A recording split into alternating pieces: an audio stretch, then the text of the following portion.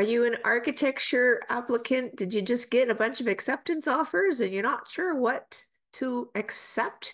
And you got to decide by June 1st? I've got a question for students, faculty, and program coordinators, architecture programs in Canada. Could you help out some of my students who've applied to architecture programs and now have multiple acceptance offers? And they want to know which one should they accept. So they're often asking me, what school is the best for me? I have some opinions that are informed opinions, but what would be best is to hear from students that are currently studying in these programs or faculty that work there, coordinators, program chairs. What do you think is great about your architecture program, and what can students expect to experience at your program? So the schools that get asked for a lot, students often get accepted to TMU, Toronto Metropolitan University, Carleton architecture, maybe Waterloo architecture, Laurentian, OCADU, environmental design. Maybe they get accepted to UBC, Sala, Dalhousie, McGill, University of Toronto. How does a student decide what's the best program for them? And so I want to reach out to the community to share your comments below, or reach out to me to arrange an interview where we can talk about what works for you as a student.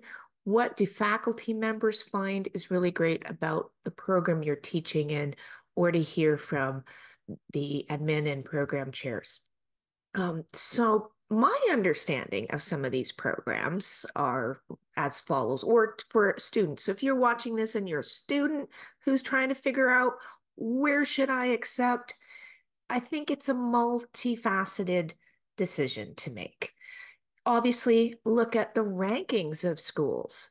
Which school is more highly ranked? There's usually really good reasons for that. So you could search up, maybe for Canada, look on Maclean's magazine, their listing of top ranked schools. There's listings that you can look at for world rankings, top world rankings of universities. That can help you with your decision. But ultimately, it's up to you. You're the individual to make that decision. So rankings aren't the only thing to consider. So I would like to give some of my opinions, what I've come across or what I've heard from students that have studied in these programs. But I think the first thing is to think about yourself and what you need. You have to make your decision by June 1st in most cases. That's not long from now. I'm recording this on May 25th. How are you going to make that decision? So you can do some research. Look up on Reddit.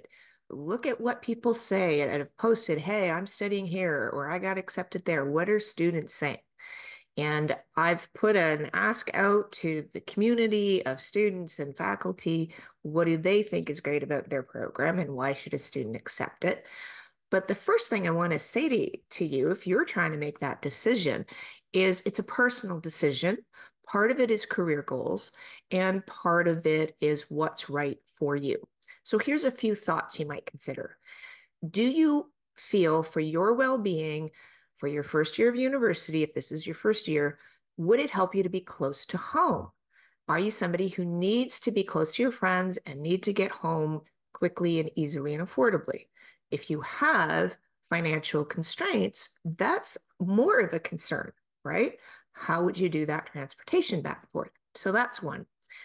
The next thing might be what kind of urban environment feels right for you? Where would you feel healthy and supported? So you might say, hey, I love being in smaller communities. I love being near nature. I love hands-on learning. You might want to consider a program where you could be in a more rural situation or closer to nature. So some opportunities might be Laurentian, I think it's in Sudbury. You might want to say if you applied to Dalhousie in Halifax, well, it's a big city. It's kind of a town feeling city, close to gorgeous nature, right? And a very friendly environment on the East Coast. It's a little less pressured than studying in Toronto. You might, if you get so lucky to get accepted to UBC, um, excellent school, gorgeous, beautiful mountains and close to the ocean, although more expensive to live. So there's so many choices. What's the right price point for you where to live? How close to home do you need to be? What kind of environment do you need to be in nature, or do you love the intensity and job opportunities in a city environment? So you might prefer to study in Ottawa or Carleton, or you might prefer to study in Montreal at McGill, or maybe downtown Toronto is the right place for you. So there's those kind of decisions to make too. Housing, looking into what kind of support services each school has, if you need accommodations. And if you need accommodations, go get them right away at the beginning of the year. Don't wait till you're struggling. Find out right at the beginning of the semester while you're still got energy, um, before things get really intense, what supports are in that school and know where they are so that if you ever have a problem, you can find that support right away. Okay, easily. Most schools have good supports for students, and it's important to use them and know what they are. Research that before you go and as soon as you get there. Okay. So I'm a college prof myself, and I see the struggles students go through. Um, Faculty and support services are there to help you thrive in your education. So use those facilities. Okay. Another aspect you want to consider when choosing the right university for yourself are things like, do you have a particular faith that means that you need to make sure that there's a spiritual center near you that will help you have a community and be able to do prayers or go to services to protect your well-being? Are there exercise facilities of the type that you require? Most universities will have good facilities that way. Um, are there support services um, for yourself, for your community, for if you're an international student, what are the supports like for you? And are there cultural clubs where you can feel like you're part of a community and have that support? Um, what kind of fiscal and financial supports are there in the community? Doing a little bit more research can help you make a good decision. Obviously, top ranked school, great idea, go to a top ranked school, but you want to make sure that everything's there in that community that you require for your well-being. Um, I think sometimes students get fixated on thinking about just, going to a top ranked school and not remembering that they also need to take care of their whole being in order to succeed in school. So those are some things. The other thing is, what are the residences like? What are the off-campus housing situation?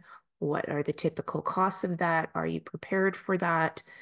Um, Other things can be, do you have any um, food intolerances or food allergies or other serious allergies? Check if the school, especially if you're staying in residence, or that community, does that community have what you need for the way you need to eat? So those are some other considerations to just keep in mind. So it's a lot of research to have to do in a short period of time, but look into it to see if to be sure that you can be healthy and successful. So there's other research you need to do before you decide. Go on a college tour if you can before you make your decision, if you haven't yet. If you're going to be spending 4 years of your education and lots of money, doing that and lots of intense studying architecture is not a light undertaking. It's often worth to go with your family to visit the schools. Even if there is no college tour, go there. But what are some things that I'm aware of, which this is just things I've heard from other architects, I've heard through some research, I've heard from students. It's not absolute. What you really need to do is talk to the programs, talk to students in the programs. So try reaching out. I'm going to be trying to interview more students that are currently studying in these different institutions. And that can be interesting to hear their take on it. But every student's needs and experience can be different at different institutions. So, you know, ultimately, you got to try to decide and hope for the best. But here's some advice from my point of view. Okay, so a lot of our students at PortPrep that get accepted to top ranked schools, it's often TMU, Waterloo, Carleton, U of T, maybe Laurentian, some UBC, some Dalhousie, some McGill. So generally, it would probably be smart to accept the highest ranked school that you got accepted to because there's a reason for that ranking.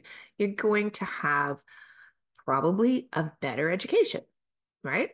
So some of the top ranked schools include Waterloo and UBC, probably in my opinion, and what I hear, tend to be the more highly sought after programs for undergrad. I'm talking about undergrad right now.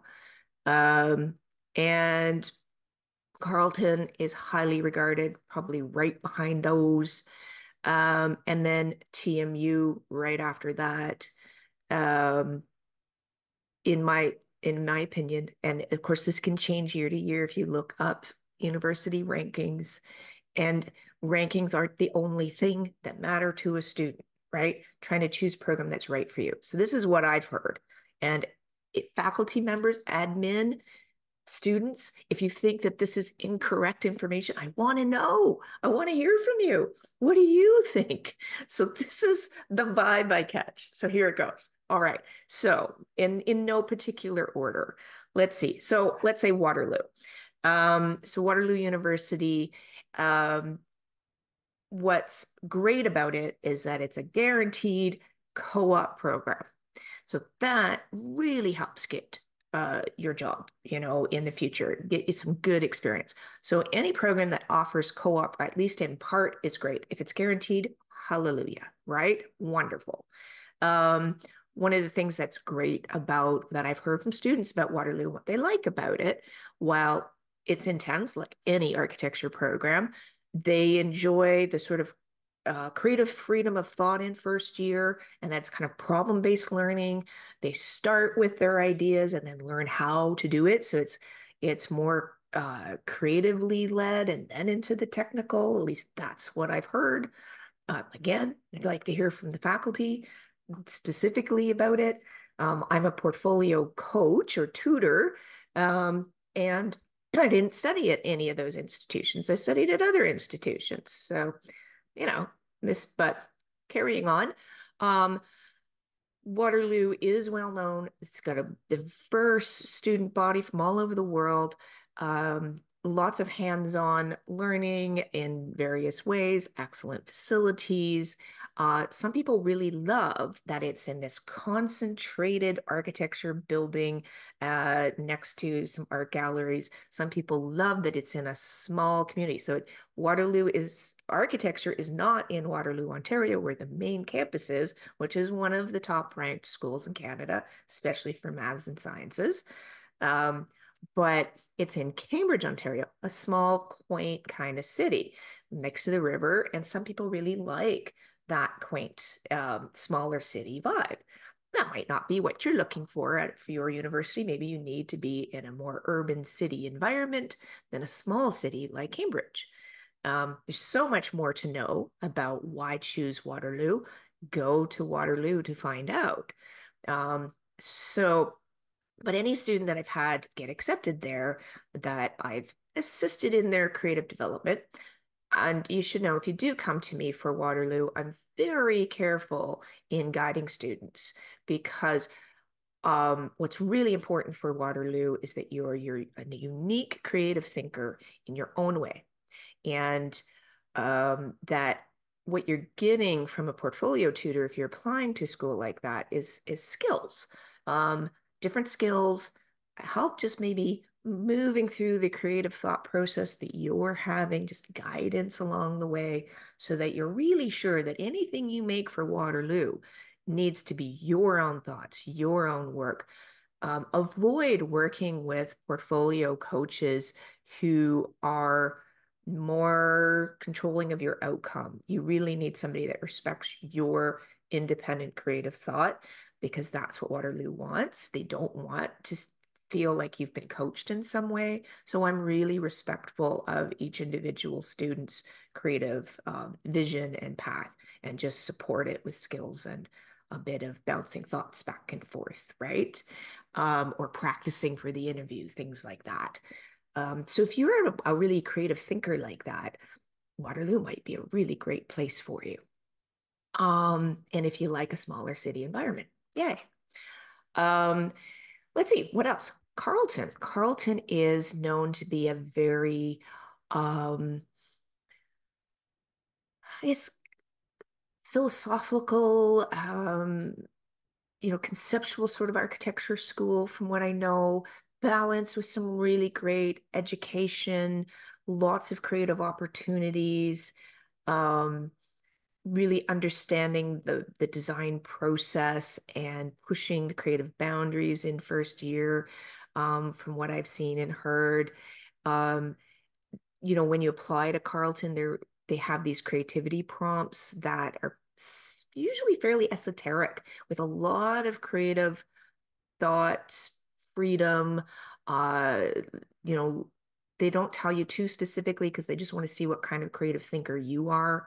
And so that's quite challenging. And so they really want artistic, free thinking, conceptual, global thinkers applying to their school. So if you're that kind of really creative person who loves to think deeply and symbolically, and delve into how that kind of thought can help us design the urban environment in a more effective way, Carleton might be a really great choice for you. It's in Ottawa, wonderful city. Again, a kind of small city, you know, hub of Canada, because the Canadian government parliament is there. So that's, exciting place to be, that has more of a social life than Waterloo. It's a more vibrant community in that way. I mean, Waterloo architecture, because it's in Cambridge. Um, so you might really enjoy being in a bigger city that has that conceptual base that's practical. Um, so I think for creatives, Carleton's wonderful.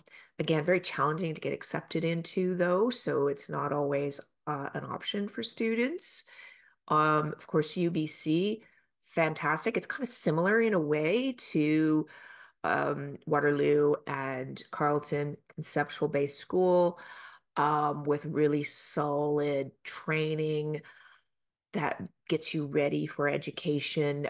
Sorry, that gets you ready for your career. Excellent facilities, a really broad-based education in the first year, from what I understand. That there you could be going into landscape design or urban design, or there's various sort of specializations you can go through, from what I know about it. And so again, very high level students get accepted there, that are very creative and think deeply, really thorough education, and absolutely gorgeous, amazing campus. So, I mean, when I've had students that get accepted to UBC, they're just so thrilled to be accepted there. They kind of go, okay, well, maybe it's far from home, but it's UBC. I think I better go. It's intense, like any of the programs, from what I hear. So I'm looking forward to interviewing more of my students that have been accepted to some of these schools, to hear their direct experiences. That's one reason why I'm making this video, asking people, if you're studying there, if you work there, tell us something about it in the comments, or reach out. Let's interview. Let's inform students and families, so they can make the decision that's right for them. Where will you fit? What else? Okay, TMU, wonderful school. Toronto Metropolitan University, architectural science. You may know it from its past name. It was called Ryerson for very good reasons. They got rid of that name. So I apologize for using it here. Um, so very important that that name be struck because I gather Ryerson was involved in residential schools for First Nations people across Canada, and particularly in Ontario. So I'm really support their decision to rename it. So that program, though, is really well known as a really solid, excellent education, give you a really good grounding and wonderful balance between the conceptual and the practical and the more sort of technological advancements in architecture. So, wonderful balance of both really prepares students to work in the industry. This is what I know of the program. Uh, Please let me know in the comments if you agree. Now, I have heard from students that go there that they love that there is co-op opportunities, but they have to achieve a certain grade to be eligible. So it's not open for everybody or guaranteed. So that's something to be aware of. But there's still lots of job opportunities in the Toronto area in architecture or architectural technology. So that's good. I hear it's incredibly tough, um, quite high pressure, although I suspect that's true for any architecture program. But I'm interested to hear, like, what is the stress level like in these programs for people that are going? Um, and because I've heard some people that are at Carleton, they absolutely love it. And I've heard from other students that have went there that it was just too stressful and really, really hard for them. Um, what's your experience? So sometimes these are things that you have to decide. Like if you could find out more, what is it like to study in a particular program? What do you think will be right for you? Do you have an anxiety disorder? Are you really well organized? Do you love having a lot of things on the go and you have a deep fervor. You need to be very committed if you want to do well in any of those top ranked programs. If you're concerned about your ability to take on a lot, no matter how brilliant and creative you are, if you know that you don't do well under a lot of pressure with a lot of deadlines, you might want to consider a less highly ranked school where you can learn at the pace that's comfortable for you and stay well and still learn about architecture and go get a job. So, you don't have to go to the top ranked school if you think it's going to not suit who you are and your well-being, right? Because architecture school is tough. I've heard from a past student, they used to call architecture school architorture. But it's interesting when I hear from some students, they're like, I love it. Yeah, it was a lot, but I loved it. I just thrived. And other people, they tell me like it was overwhelming amount of work and pressure. And some people said they didn't like the intense work ethic and expectation to take on extra things like extra competitions and things like this. So yeah, I think it's an individual decision, how you want to go about your education and where you want to get it. But if you picked any of those schools, that's fantastic, right? Um, and, I've heard some students that, oh, they really they got accepted to McGill and they love speaking French. They're very comfortable. They love Montreal is amazing. Oh, I love Montreal too. Oh, I get it. Um, and the education is great. McGill is very highly ranked. I've heard from some students, they went on a college tour and then they just thought they think some more money needs to be infused into the program to update some of their studios and their workshops and their equipment. So, or does that matter to you? Yeah, go visit the schools to get comfort level of what do you want out of your education, right? And the environment you're in. What else I heard? I've heard some really positive things about Dalhousie. I don't know a lot about it though, I have to admit. So, and I don't know a lot about McGill's other than that I've heard some people think, please, McGill, if anybody from McGill is listening, in, invest some more money in your architecture department if you can, because I've heard a few students who were really thinking about it, decided against it. Although yeah, I've heard some other students went and they loved it. So, it's individual, basically, I guess is the the gist of it. Um, Now Laurentian is a school that some people I hear it's a little bit easier to get accepted into. And I've had students that have gone there and they've loved it. They love how hands-on it is. They love being in a smaller, more natural community with lots of nature around them. They love that hands-on making with wood. I don't know if they still do this, but for many years they would have groups of students that would design and build like an ice hut, like an ice fishing hut, and then go out and put it on the lake. Like that sounds cool. If you love nature and you love the Northern Ontario and you want a smaller environment that's hands-on, maybe not quite as pressuring, you might enjoy that and it might give you exactly what you need. I had a past student that did her undergrad and her master's there. So, it's an individual decision. Here's another one for you. What about U of T architecture? What do people think of it? What do the faculty think? What do architects out there think of U of T architecture? What are the students' experiences with it? I've heard various things and I'm not sure what to think. There's just one architect I know who he wanted to dissuade his own daughter from applying there. What do you guys think? I'm not sure.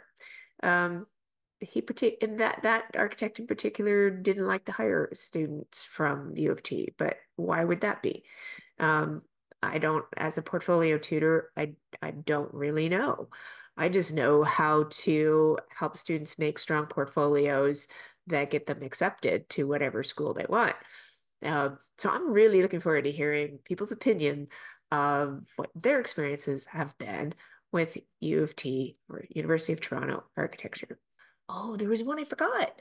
I forgot OCADU. A lot of students get accepted into OCADU, environmental design, and it's a really unique program. Um, so in first year, I gather you explore different types of design. I mean, they're looking at interior architecture, urban design, landscape, like just like design in general, from what I know about it. And if I'm correct in my understanding, it's more of a interior architecture, interior design kind of program. But OCADU, as because it began as an art school, right? Ontario College of Art, and then became Ontario College of Art and Design, and now it's a university. And it's known for being very, very creative, very leading edge, very um, if you had to compare ice creams, we could have vanilla, right? As a basic school. Um, or you could have the Ben and Jerry's, Cherry Garcia ice cream, like unusual, creative, pushing the boundaries of what design can be. Very creative, free thinking. Um, design program and assignments are designed to invite that creative way of moving through a problem. Um, More leading edge interior design, not just conventional. Um, so if you're a really creative person, like to think on the edges of design, you're not looking for just like this totally practical education that's just going to get you a great job. OCADU might be this wonderful place to be. Like such a creative environment, so much creative stuff going on up there. Right downtown Toronto, right beside the AGO. If you're sort of a really artistic kind of designer, this could be a really great opportunity for you.